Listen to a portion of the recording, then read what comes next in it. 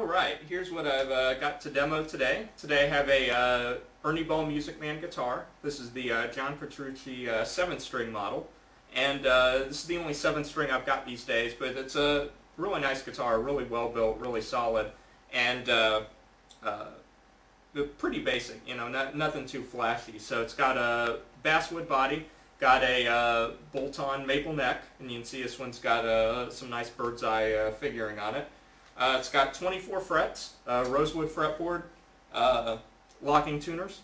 Got the Music Man kind of vintage looking trem down here, which actually stays in tune pretty well in the grand scheme of things.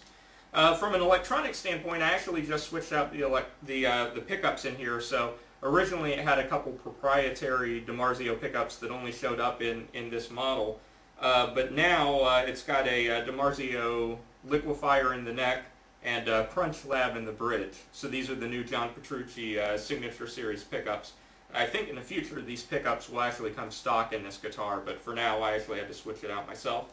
So anyway, so these are new pickups. It's got a volume control, tone control, and a special 3-way switch. So what's special about it is you get the neck pickup in one position, the bridge pickup in one position, but in the center position, you actually get both of the humbucker split, so you get a really crisp, clean tone. So it's actually one of the best clean tones I think I've heard on any electric guitar. So it sounds really nice. So anyway, so that's the guitar. Got it running into a Hughes Kettner Triamp head. So this is the first version of the Triamp, and it's a pretty cool amp. It's really well engineered. It's built like a tank, and the way it's set up, it's got basically 6 channels in it, or you can almost think of it as 3 pairs of channels. So 1A and 1B are kind of your cleaner channels, 2A and 2B are your crunch, and 3A and 3B are your heavier tones, your solo tones. I think it's got like 8 preamp tubes in it to pull that off, so it's got 8 12AX7s in it. Once you get past the preamp section in it, it's got 2 effects loops, so it's got a series loop and a parallel loop, which is foot switchable. It's got spring reverb. Then the power section on it is 4 6L6s. So it puts out about 100 watts. This one, I like the 6L6 version of this amp. It's a little warmer sounding, a little creamier sounding. The newer versions have EL34s in it, which it's crunchier, I guess. You know, personal preference, I guess. Both of them are good amps. It just kind of depends on what sort of a sound you're looking for. So anyway, so this one's got the 6L6s in it. It's feeding this Rocktron 412 cab, which is one of the Vendetta series cabs. It's got 4 vintage 30s in it. That's mic'd with an SM57, which is going over to the computer. So what I'm going to do, I'm just going to run through some different combinations of sounds based on the pickups in the guitar and the amp, just to give you kind of a feel of all the different different combinations we can get out of this. So so we'll start with channel 1A on the Triamp. So this is kind of the cleanest of all the possible tones.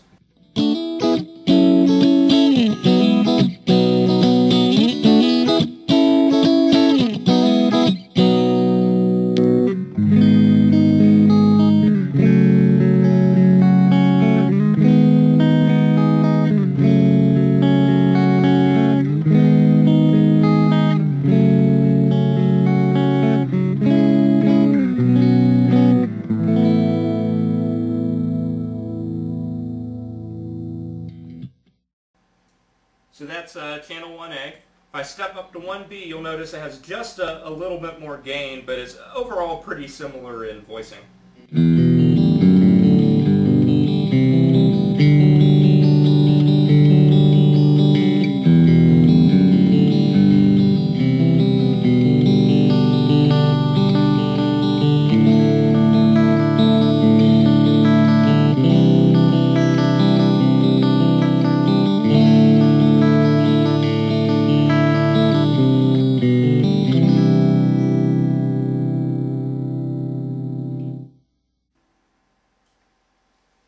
So now we'll move up to channel 2A. So 2A and 2B are kind of the crunch tones. 2A is a little bit thinner, has a little less gain.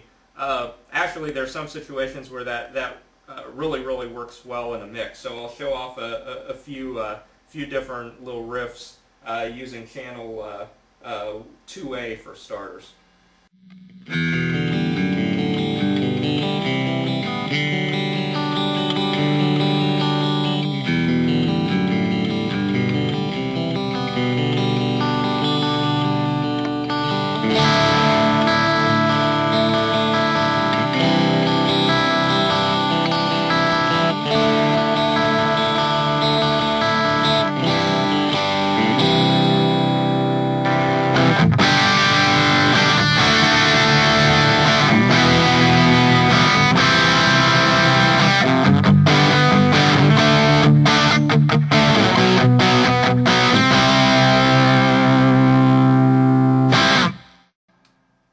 So that's 2A, so that's kind of the lighter of the two crunch tones.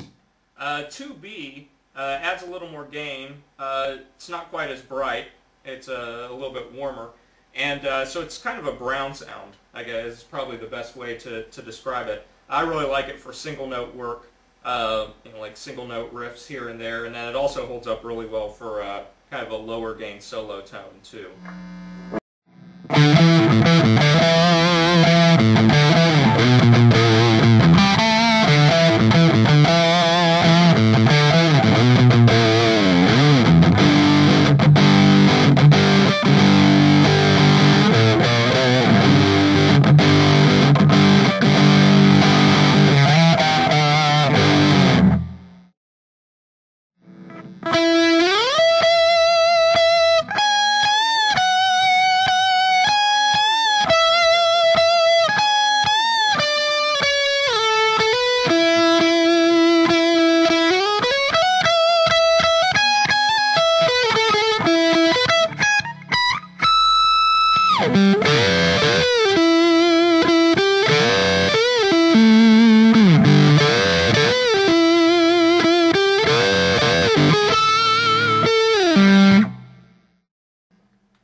So anyway, that's kind of what channel 2B sounds like, just a little bit thicker.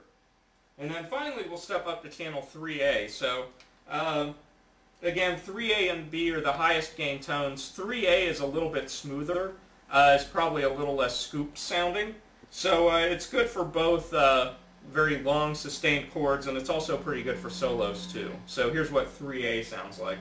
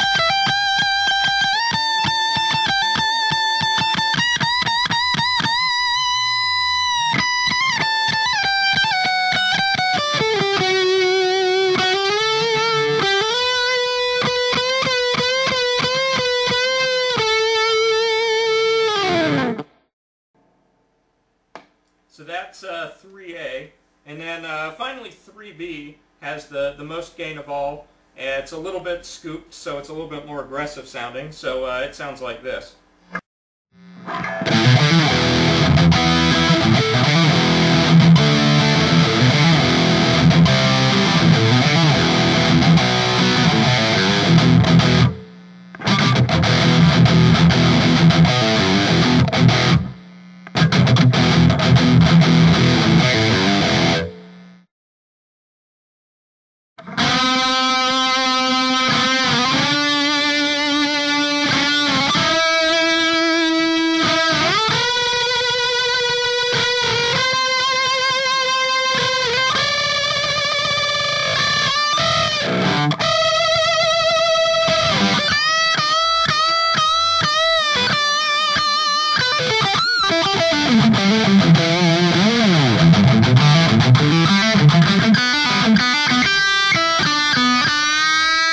Bye.